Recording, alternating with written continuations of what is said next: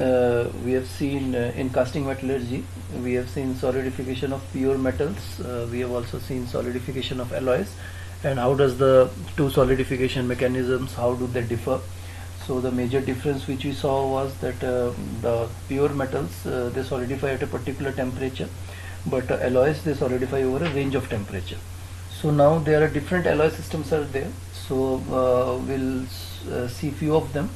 So we'll start off with the very basic form of alloy system, which is called as isomorphous alloys. So isomorphous alloys are made up of two elements which are completely soluble in each other at all compositions, both in liquid as well as solid state. So common example of an isomorphous alloy system is copper, nickel, and gold and silver. So here I have written copper, nickel, and gold, silver system. So there are different conditions which dictates whether two elements will form an isomorphous alloy system or not. That is part of the solid solution theory, which is not part of it. I don't want to get into it. Maybe you can read it up in Callister, it is there. So the phase diagram phase diagram which you saw in the previous video, that is for an isomorphous alloy system, which we saw previously while discussing the solidification mechanism of alloys. So the point is isomorphous alloys, both the elements they are soluble in each other, completely soluble in each other at all compositions. So see this diagram, it has a copper and nickel, copper nickel alloy, isomorphous alloy system, and a binary diagram is there. So you can see this is the liquidus line, above it everything is liquid. So liquid, both the elements are completely soluble, and this is the solidus line, below solidus everything is solid. So in solid state also copper and nickel, they are completely soluble. Of course, the difference between by looking at a phase diagram, how can you say that it is completely soluble? This we'll understand later. Next video, when we see the eutectic system, then we'll understand why we are saying that this particular diagram is for completely soluble and some other diagram is not completely soluble. We'll see it later. So isomorphous alloy system, we'll consider two cases. First is with equilibrium cooling, and second case will be with non-equilibrium cooling. So this was the phase diagram which we want to analyze, and we have taken a particular portion of this phase diagram, right? So this particular portion we have taken, and that we are studying in detail. So we are considering the case of equilibrium cooling. The composition which we have chosen for studying the solidification characteristic, we have chosen 35 weight percentage of nickel. So as you know, this is a solid solution. So in this solid solution, this is a copper nickel solution. So some element will be in majority, some element will be in minority. So suppose copper is in majority and nickel is in minority. So the elements which are in the element which is in majority, we call it as a solvent, and the element which is in minority, we call it as solute. So this is a 35% of nickel, which is the solute, and 65% of copper. And alpha phase, we are saying alpha phase is the alloy which will solidify in the end. Means below solidus line, whatever we are getting, we'll get only a single phase because it is completely soluble. So we'll be getting alpha phase. So we are considering a particular case where 35% of nickel is there. So x-axis is the composition axis and y-axis is the temperature. Phase diagram we have seen previously also. So 35% composition we are studying. At point A, 1300 degrees Celsius, it is completely liquid, and 35% of nickel and rest is copper. So 65% copper. Then as the cooling progresses, it reaches location B, point B. So point B, it is the liquidus line. So at liquidus line, the alpha crystal starts forming.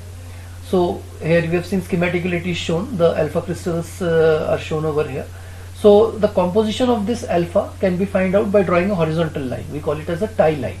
So from point B, you drop a horizontal line. So this horizontal line, wherever it touches or wherever it crosses the solidus, it gives the solid concentration, and wherever it crosses the liquidus, it gives the liquid concentration. So at point B, we draw a horizontal line. It is crossing the solidus at 46% of nickel. So the alpha phase which is forming here, that will be having 46 weight percentage of nickel, and rest will be copper. Similarly, you draw a line, horizontal line, which should cross the liquidus, but point B itself is on liquidus, so you don't have to look further. You can just straight away say that liquid is having 35% of nickel and 65% of copper. Now with further cooling from point B to point C, again we have come down. So from point C, the alpha crystals which were forming, they will grow in size. Again you drop a horizontal line. So solid composition will be 43% nickel the alpha phase will be 43% nickel and 57% copper. Similarly, liquid phase you can find out from here. So at point C, when the solidification has progressed, point C you drop a horizontal line. Wherever it is crossing the solidus, we'll find out the composition of the solid. We'll find out the composition of the alpha phase, which is 43% nickel, 57% copper.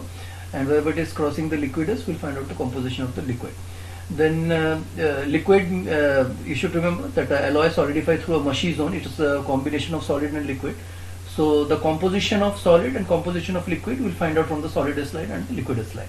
Then you further cool it down, point D is reached, which is the solidus point.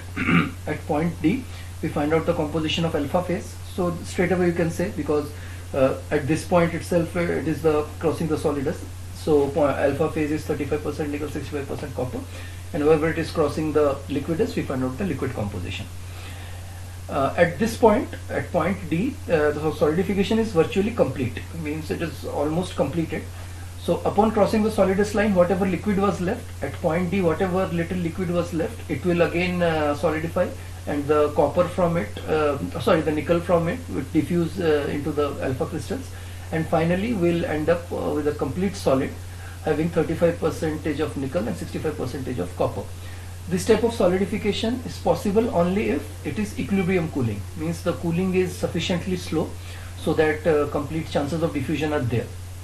Next we'll take up the case of non-equilibrium cooling. Same alloy system, copper nickel alloy.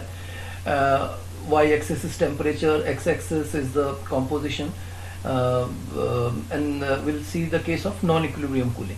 So all practical cooling, the cooling rates are much faster, as I've told you previously also. So the atoms which are solidifying, the elements which are solidifying, they do not get a chance to diffuse properly. So it results into something. We'll see what happens to it. So again we are starting from point A dash. We are calling it A dash because previously we called it as A, so just a distinction. So at A dash, temperature is 1300 degrees Celsius, everything is liquid, composition is 35% of nickel, 65% of copper. Again we have considered 35% weight percentage of nickel, same location as previous we are considering, but non-equilibrium cooling. So point A dash, temperature is 1300 degrees Celsius, everything is liquid. You cool it down, you reach the liquidus point. At liquidus point, the first crystals will start forming. So again alpha phases start forming. Then you drop a horizontal line, wherever it is crossing the solidus, you find out the composition. So 46% of nickel and rest is copper, as can be seen from here. And composition of liquid you find out from the intersection of horizontal line and the liquidus line, which is point B dash. So you find out that composition. Now next here is the main distinction. What happens in case of a practical cooling rate? Why it is so much typical or so much important to study it? See, from point B dash, when the cooling is progressing, it will come to point C dash, somewhere inside the mushy zone. Now inside the mushy zone, from point C dash, you drop a horizontal line. Wherever the horizontal line is crossing the liquidus, that will give us the composition of liquid. So liquid composition straight away is crossing here, then you drop perpendicular from here. This location you find out that the nickel composition is 29% and rest is copper. So liquid composition finding out is not that much difficult. From the phase diagram, the alpha phase should have been 40% of nickel and 60% of copper, as can be seen from the diagram. If you drop a horizontal line, it will cross the solidus at this location where the alpha phase will be 40% nickel and 60% copper. This composition should be throughout the grain. But since it is a non-equilibrium cooling, since the cooling rates are very fast, therefore the nickel atoms, they do not get a chance to diffuse properly. So what happens is, the nickel atom, which is the alpha phase, which started solidifying previously, 46% of nickel. Now if the temperature is dropped, this nickel should diffuse throughout the grain, and the percentage, the composition of the grain should fall below, like it should reduce. So from 46% it should have come straight away to 40% through diffusion. But since it is a non-equilibrium cooling, diffusion is not taking place properly, very fast cooling rate, diffusion is not happening properly. So this 46% of nickel inside the grain, it does not get a chance to diffuse throughout the grain. What happens is, the center is 46% nickel, but the outside, the outer nickel, that is 40%.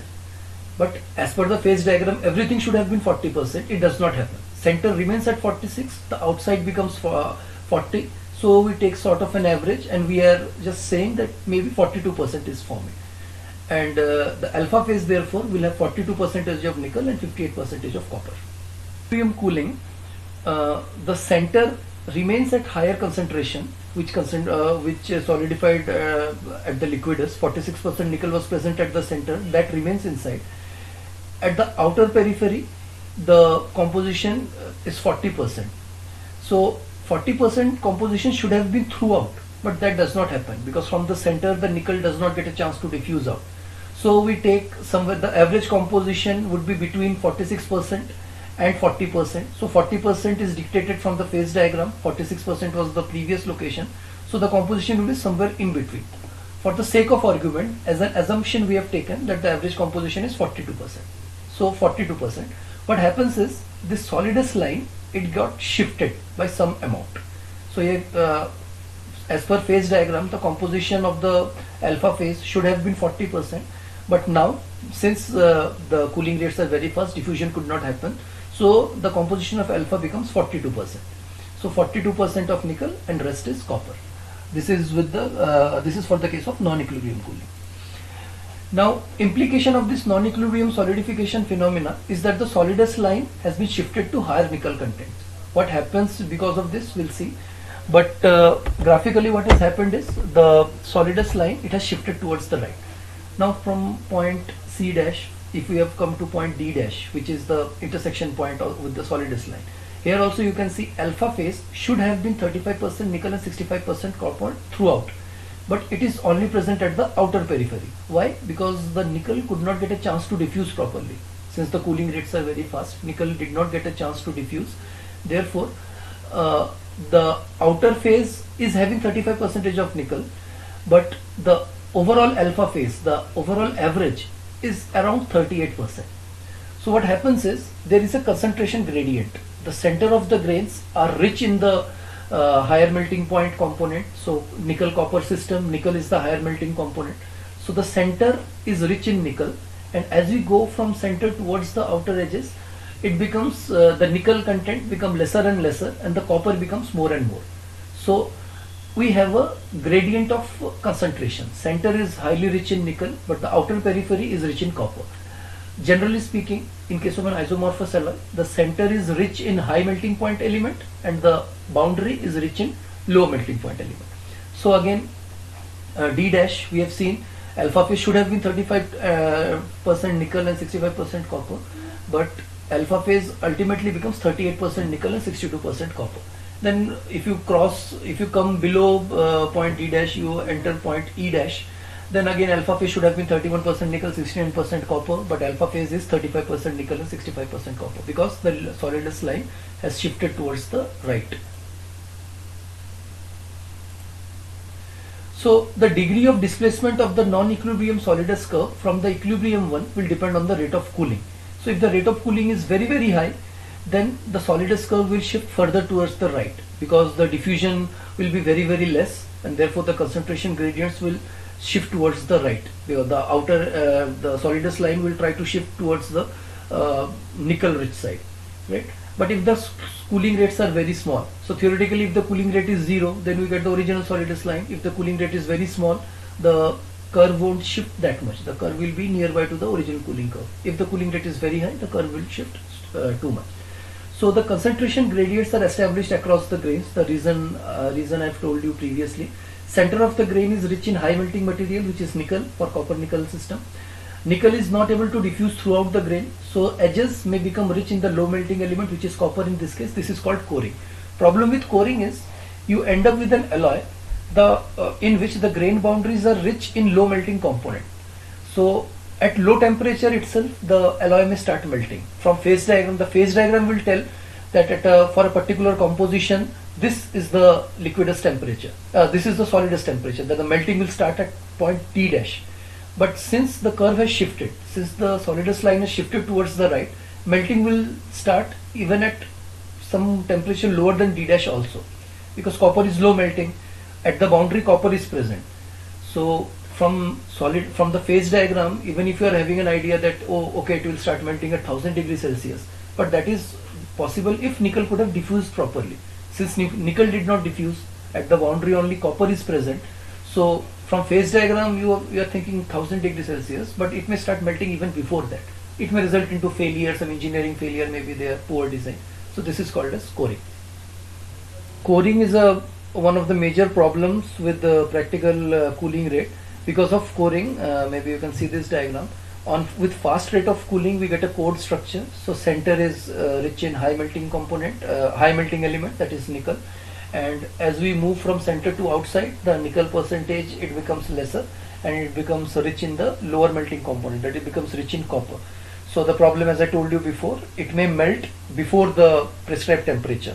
Phase diagram will tell it will melt at a certain temperature, but it will melt before that, resulting into failure.